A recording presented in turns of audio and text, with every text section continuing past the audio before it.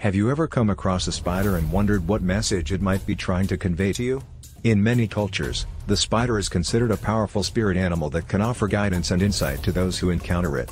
Today, we'll take a closer look at the spider power animal and what it might mean for you. Spiders are known for their ability to create intricate webs that serve as both a home and a trap for their prey. As such, the spider is often associated with creativity, resourcefulness, and cunning.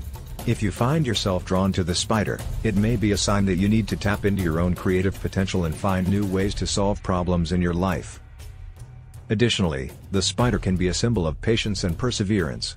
It takes time and effort for a spider to spin its web, and it must wait patiently for its prey to become ensnared. If you're feeling frustrated or overwhelmed in your life, the spider may be reminding you to take a step back, be patient, and wait for the right opportunity to present itself.